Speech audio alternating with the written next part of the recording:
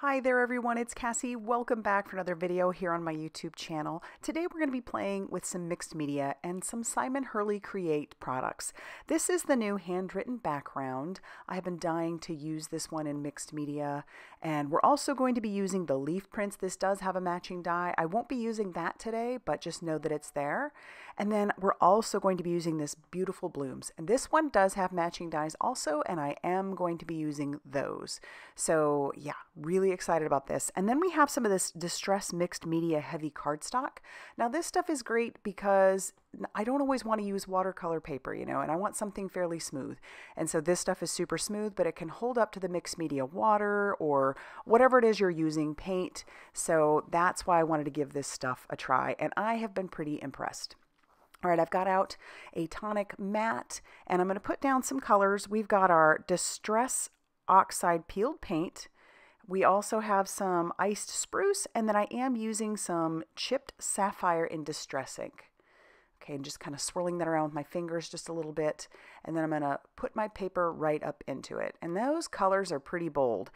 Using the distress oxides is going to make that a little bit bold like that, and a little bit chalky looking, and I'm so far really loving this color combination. So I'm going to put my paper back in there. This is of course how we build up our texture. If you've been watching my channel at all over the last few weeks, I've been slightly obsessed with just ink smushing again, and I go in phases, I guess.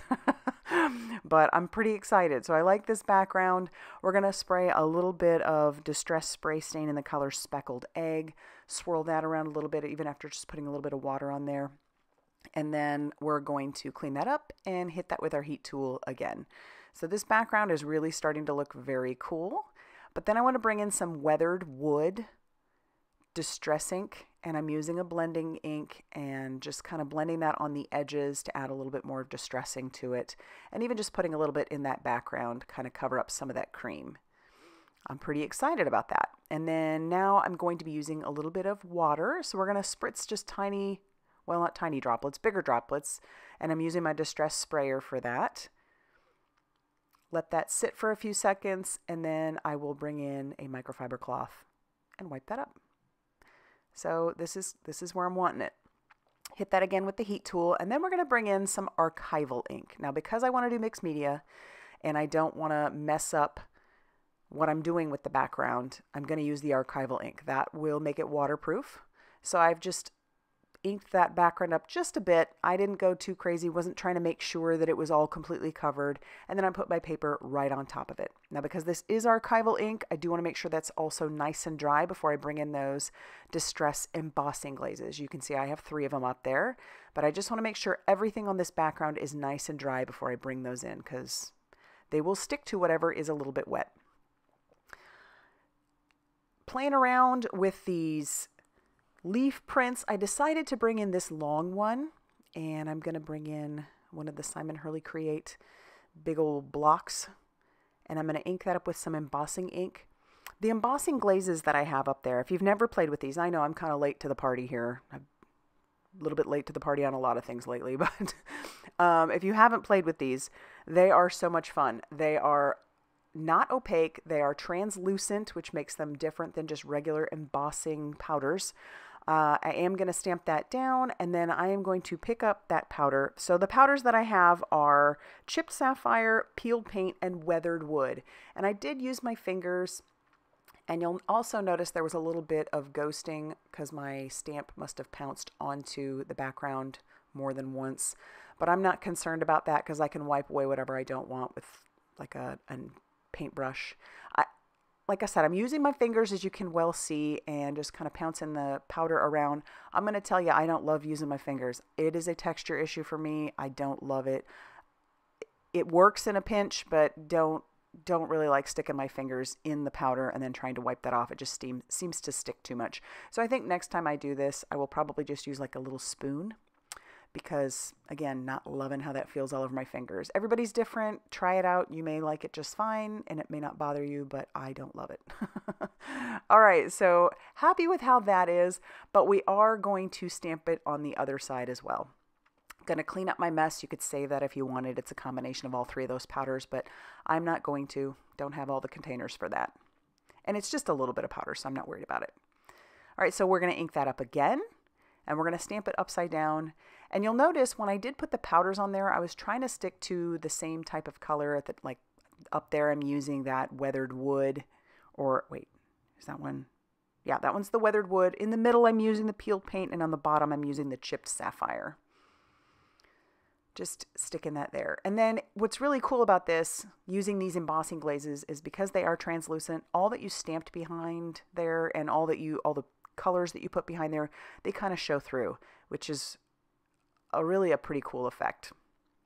So clean up my mess, close up my embossing glazes, and then we're going to move on to doing a little bit of stamping.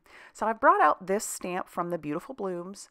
I'm going to stamp that just once, and we are going to use archival ink because I want to play around with a little bit more of the mixed media stuff.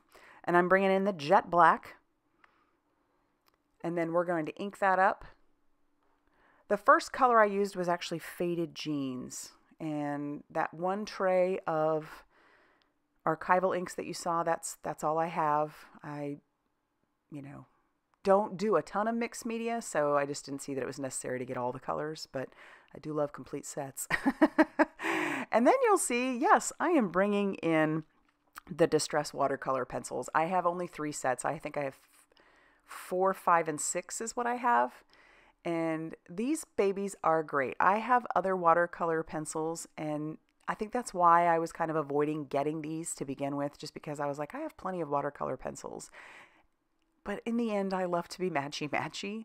I love that there are watercolor pencils, there are embossing glazes, there are Distress oxides and inks and sprays, all in the same color. I think that is fabulous. It just makes my little matchy-matchy heart so happy. So I did bite the bullet on a couple of these and got 3 of them. I like them enough. I may decide to get a few others, but for now, I think this is okay. We can stick with just the 3. So as you can see, there are a few ways to use the watercolor pencils. I've talked about that before, and there are full videos, not on my channel per se, but on other people's channels about using the watercolor pencils, so I encourage you to look those up.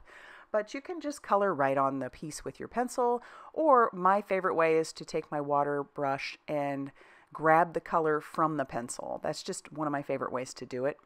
I've done that with the Nuvo watercolor pencils and also the Arteza watercolor pencils, and they're all great. These ones seem to be a little bit creamier, which is pretty nice also. It's a lot different than the other watercolor pencils that I have, but again, love the matchy-matchy of these, so we're just going to keep playing.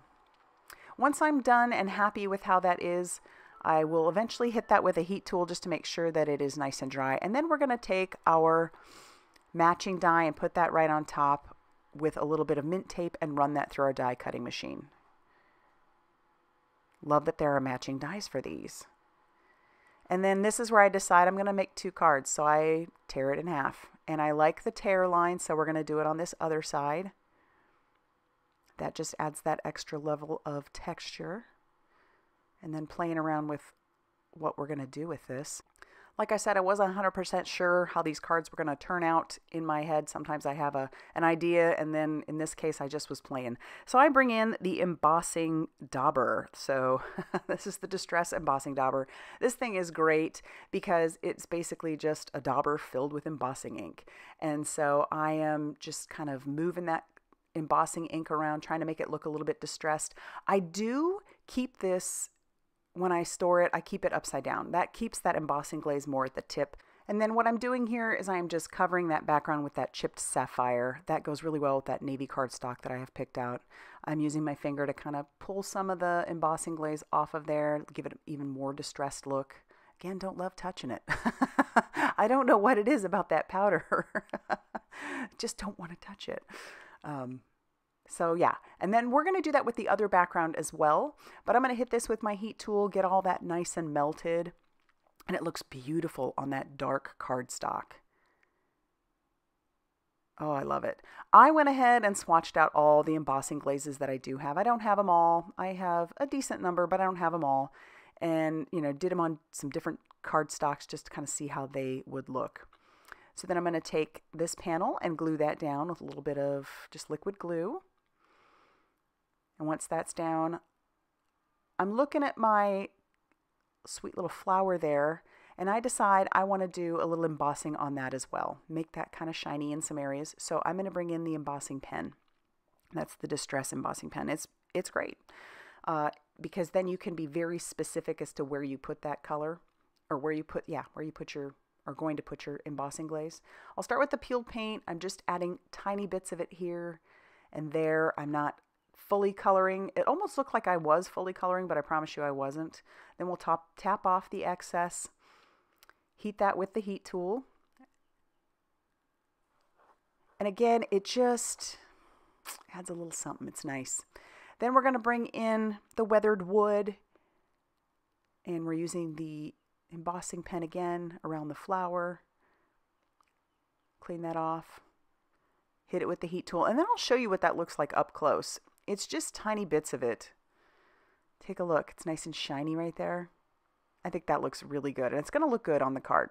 Now I needed some sentiments, and while I do like the sentiments in the Beautiful Blooms stamp set, I decided to bring in the Small Talk Ideology stickers. I don't know if these are still around. If they are, I will have them linked down below. But, you know, use what you got. I decided on this particular one, and then I did trim it down so it would fit on there. I'm bringing in that weathered wood distress ink cube and kind of distressing up the edges of this piece, which means I will have to glue these down. I put them down at first. Later on, you don't see it off camera, I glue them down. And yeah, that white is kind of stark against that. So if you have an alcohol marker, you could color right over the top of that. It's not going to affect the archival ink either.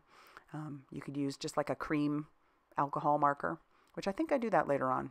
And then I'm going to use some adhesive foam strips on the back here, peel off that release paper, and then just stick our flower right down on top.